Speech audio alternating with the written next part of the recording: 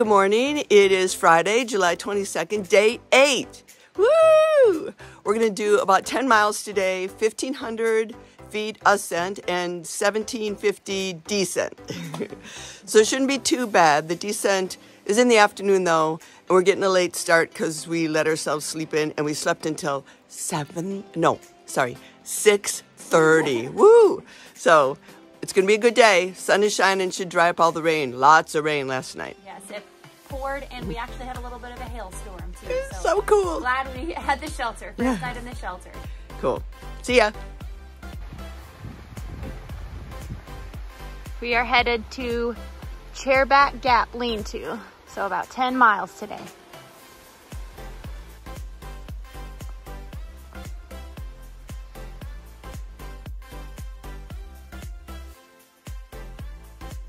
It is one soggy morning. Everything is wet. All the rocks and roots are wet, which makes them super slippery. I've already had one fall. Mom, 0 falls. How's your knee feeling from yesterday, Mom? It's feeling so much better. The good night's sleep really did a lot. The leave didn't hurt at all either. So I think just getting off my feet and resting, getting about 11 hours of sleep helped a ton. Yeah, so we're gonna keep pushing on today. We'll stop for breakfast here shortly. Greta is saving our lives this morning and getting rid of the cobwebs as she walks along the trail. I have taken like at least 10 to the face. Woo! Woo! As of the making of this video, you guys have collectively donated $14,610 towards Appalachian Trail for Parkinson's disease in the hopes of finding a cure for Parkinson's disease through the Michael J. Fox Foundation for Parkinson's Research. So thank you so much for your continued support in helping us toward our goal of $50,000 total raised. If you'd like to help support us, there's a link in the description below. So click on that, donate whatever you're able to. It's 5 or 5,000. We appreciate any amount, but thank you so much for everybody for your continued support. We really appreciate it.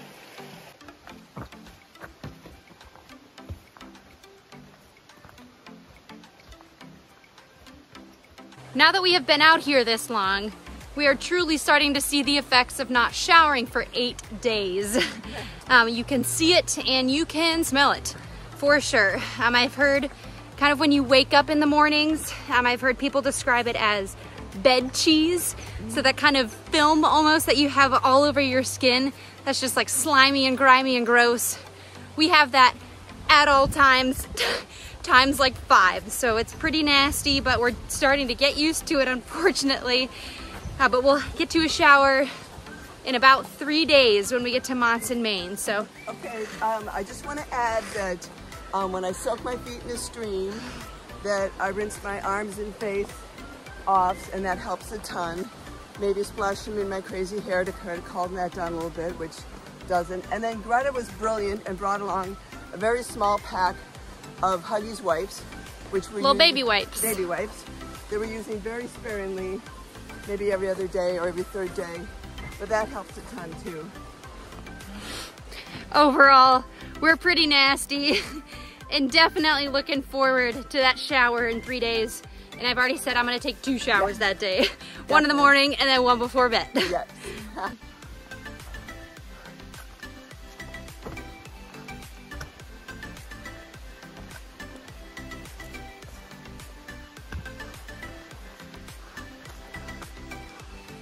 Mom's pull kebab is at it again. Let's see it. Ooh, baby. Doesn't look yummy. Don't eat it, don't eat it. We just passed the cutest golden retriever. His name was Ripley. So cute, so big, so fuzzy. So fluffy. So if Ripley's family is watching this, hello. Thank you. Ripley made our day. Yes. So thank you so much. He's a good boy. Good boy. This is where we're at. We are 83.9 miles from Mount Katahdin, which is where we started 8 days ago. So we have gone almost 84 total miles on the Appalachian Trail in 8 days. Woohoo! Wow.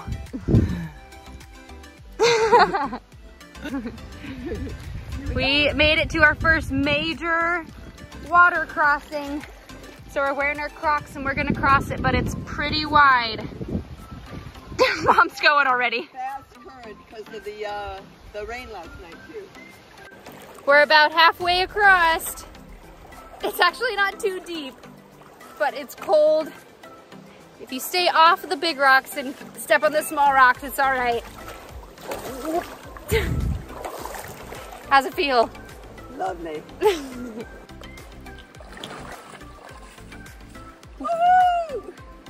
4.5 miles to go to our shelter for the night. They are all uphill. There's a pond in about 1.2 miles that we're gonna try to stop at for lunch, but second half of the day, it's gonna be a lot tougher than the first. We're gonna stop for lunch. The pond is like 0.4 up trail, so we're not gonna go to the pond. We're just sitting at the top of this mountain, but it's beautiful up here. Another wonderful day. But we have 2.7 miles to our shelter tonight, but it's a lot of up, down, up, down, up, down, up, down. But it's only 1 o'clock now, so we'll be able to get to our shelter nice and early again and get a lot of good sleep tonight. If this doesn't describe Maine so far, I don't know what does. So there's a blaze right there. It says go that way. So roots and rocks. Roots and rocks. There's a blaze right there in the middle, and then again at the top.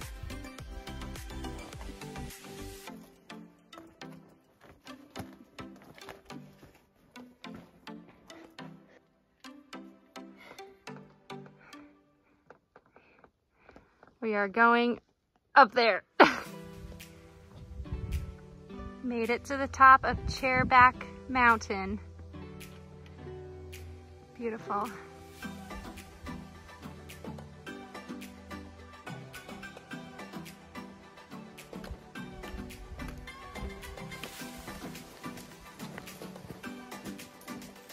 We're at Chairback Gap Lean-To, getting settled in for the night. Had a yummy dinner, Mexican rice with rehydrated vegetables that my sister made for us, Cindy. Thank you so much, Cindy. Tonight I had green beans, sweet potatoes, and I think onion. Delicious. I had the same thing, rice and potatoes. Today was a 10.3 mile day. Lots of up and down pretty much the entire day. Tomorrow's going to be a little less than 11 miles or so, and then again the same thing, lots of up and down, but 3 more days and then we'll be in Monson and we can shower. Day 8 complete. Good morning. Today is day 9. We both slept great last night. It was a wonderful, wonderful night. Perfect temperature. Today we're going to try to do 10.9 miles to get to Long Pond Stream Lean-To. The entire day is up or down. So our app far out says we have 2,500 feet of total ascent and 3,700 feet of total descent. So the entire day is a roller coaster of ups and downs. There's like never any flats. So it's going to be a long, tough day. And then tomorrow we should have another long day, and then the day after that is only 3 miles, and then we get to go into town in Monson. So almost done with the 100-mile wilderness, and we can't wait to be done with this stretch and resupply, take a little bit of a break in town. But today should be a really good day. This morning we have already gone 1 mile, and it's all been straight uphill, so nothing will wake you up like some elevation gain in the morning. But do you want to talk a little bit about the people we've seen on trail? So we've been observing, it's kind of interesting that there's predominantly more men than women. Way more. So yesterday we saw... 2 days ago. 2 days ago, it was 27 men and 3 women. And yesterday was a little bit better odds. What was it yesterday, Greta? 8 men and 3 women. Yeah. So overwhelming majority is men, for sure. So if you're a woman or a girl watching this, and you're like, should I hike the Appalachian Trail? Heck yeah. Yes. Yes, do it. We need more representation out there, and you can do it. Yeah. You can do it just like they can. Also, I think it's interesting that we see a number of older men, quite a bit older men, but I think I don't know, do you agree, Greta, that I've been the oldest woman we've seen? Probably, yeah. So, again, we are empowered women empowering women to get out here and hike. Yes, and just to talk other numbers, being we're on day 9 now, for average daily calorie burn so far, I have burned about, I'd say 5,200 calories average per day. My highest day was when we climbed Katahdin, burned 6,400 calories. So just in general. What a way to start, huh? Yes. There is no way that you can eat that many calories a day. I don't care if it's Krispy Kreme donuts all day, but it's really hard to get those calories in. So that's why resupplies and town stops are so important to re-nourish your body and get some healthy calories in. I'm craving a salad, which is kind of weird. Yeah. And rest. We're also finding that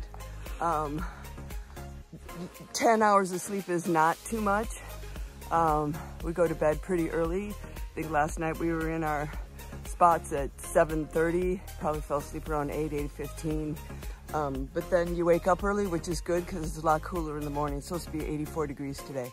Yeah. So, and I'm sweating bullets already. Yeah, so gonna be a long day up and down, but it's gonna be a great day.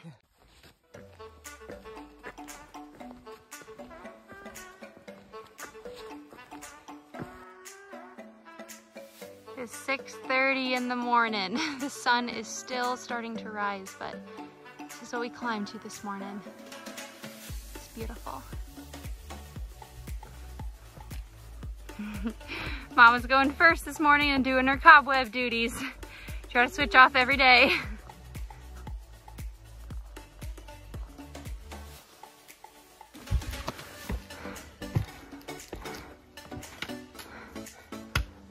So we're really happy today to get some of the elevation out of the way in the morning when it's a little bit cooler and we're not so tired. It's one of the reasons that we're not getting a ton of mileage in. It is the reason why we're not getting a ton of mileage in. We're used to hiking a lot farther than this in a day, but the ups and the downs are really slow. All the rocks and the roots are hard to navigate. So hopefully, as we get out of Maine, New Hampshire, we should be able to pick up our mileage. We've talked to people along the trail that have said 20 and 30 miles is not impossible once you're past Pennsylvania. Yeah, so this is very indicative of the trail. So roots and rocks pretty much everywhere, and we're gonna go all the way up to the top up there. So that's part of the reason why we're not pushing as many mileage. Like I said, we're averaging around 11, but after we get out of the roots and rocks, we should be able to push hopefully at 20s and maybe even a couple 30 days. All the elevation changes in the north is also what makes going southbound so difficult. So we are doing SOBO, which is short for southbound. So starting in Maine at the top of Mount Katahdin and going south towards Springer Mountain in Georgia. The way more popular route is to go NOBO, or northbound, so starting in Springer Mountain, Georgia, and heading northbound to Mount Katahdin in Maine. But it's very difficult going SOBO because you start with the extreme elevation changes almost right away in Maine and New Hampshire, which is what pretty much all the NOBOs that we've passed have said are the two hardest states as far as elevation, roots, rocks, difficult terrain, things like that. Going NOBO is by far more common than going SOBO. Only about 10 to 20% of all through hikers of the Appalachian Trail go southbound, which is what we're doing. So definitely in the minority. We will also end at Springer Mountain, Georgia at Amicalola Falls, which is just like a tiny little stone bridge next to the parking lot. But if you're NOBO, you end on the top of Mount Katahdin, which is this grand view. The historic sign is there. It's just this pinnacle of achievement with amazing views, which is a lot different than a stone arch in a parking lot down south in Georgia. But hey, you do what you do with the schedule you got.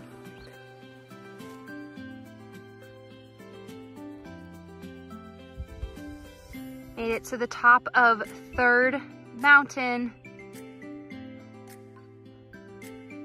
View certainly speaks for itself today.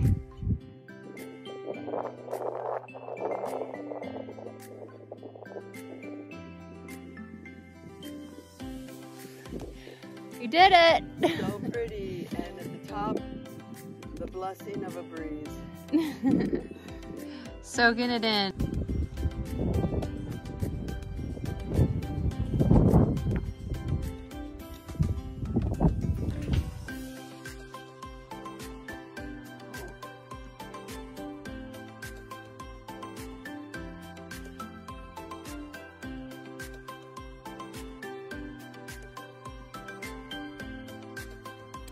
We are stopped at a little stream here to fill up our water, to filter it. It's the last water source we have before getting to camp tonight, which is about 5.5 more miles.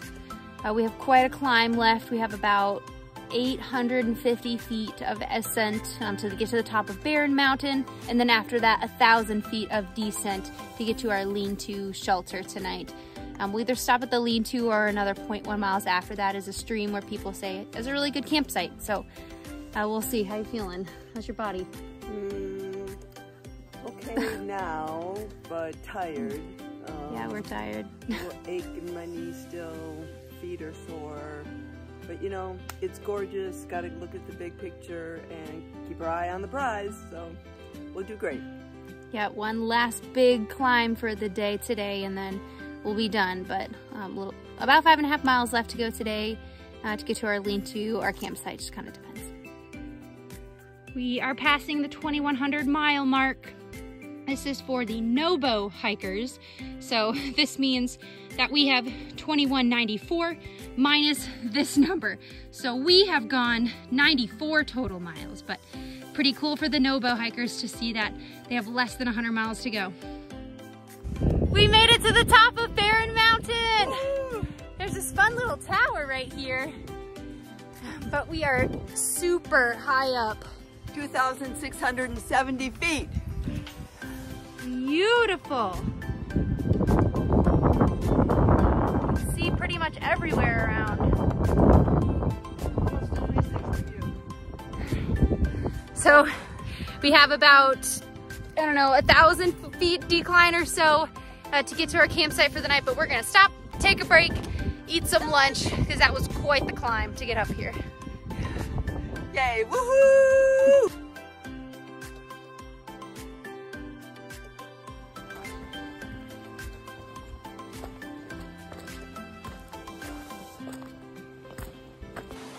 Another successful day, woohoo! 11.2 miles. Our first time stealth camping. We're camping along Long Pond Stream. Yep, and stealth camping is where you just set up a tent at an undesignated area. So that is allowed here, so we are doing it here. There's a beautiful falls right there, and then the stream kind of continues that way. So also a beautiful white noise to fall asleep to. So we just have to put the rain fly on the tent, and then I'm gonna go soak in the stream. Yeah. Yay. Great day. Woohoo. Day 9, done. Check. Hey everybody, Ron here. As you know, I'm constantly following my wife and daughter, Susan and Greta, on the App Trail. They're doing extremely well, and I'm just so proud of them. If there's anything you can do to send them well wishes and encouragement or encouraging words, or send additional funding, it would be all greatly appreciated. I'm going to cut it short today, so my next item is the joke for the day. And today it's, why is Yankee Stadium the coolest place to be? Because it's full of fans. Greta and Sue, have a great day on the trail, and we'll talk to you tomorrow. And thanks to all of you for listening to me today. And if you would, communicate a little bit with them, I'd appreciate that. So with that, we'll talk to you guys later. Bye.